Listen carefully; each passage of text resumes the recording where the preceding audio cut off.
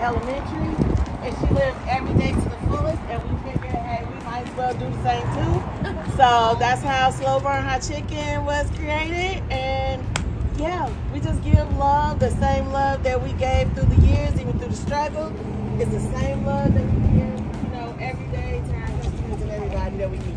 That is awesome. That is awesome. Do you agree? I agree. We just like, Rick, come on in, eat some good chicken, and if you dare, get burned up.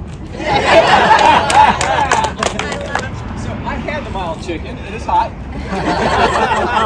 And I think it was the first Saturday y'all was open. It was awesome. You had a good crowd. It was wonderful. It was just wonderful. But sort of like Kathleen says, is your impact goes beyond just what's happening here today. I have friends that are hot chicken fans that don't live in Hendersonville. They come out here, and that is what I want y'all to do. so that's huge to us. To the city of Hendersonville is when you have a destination like this, it brings people over who typically would spend the money outside of Hendersonville, brings them to Hendersonville to spend their money. Thank y'all for doing that.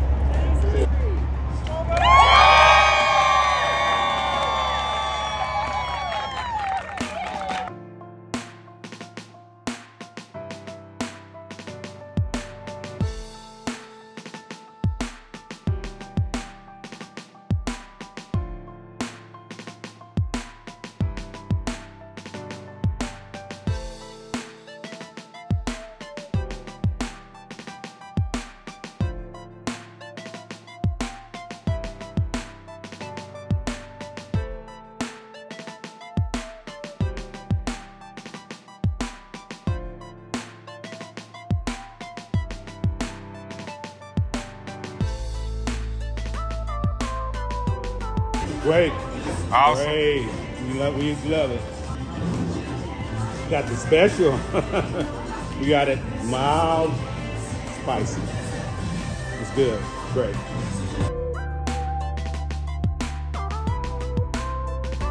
Yeah. So good. And you got to do the what was it, the apple fritter? Apple fritter hot chicken. It was fried and sweet and hot. Real good. Yeah. It's good. And it's good. It's good.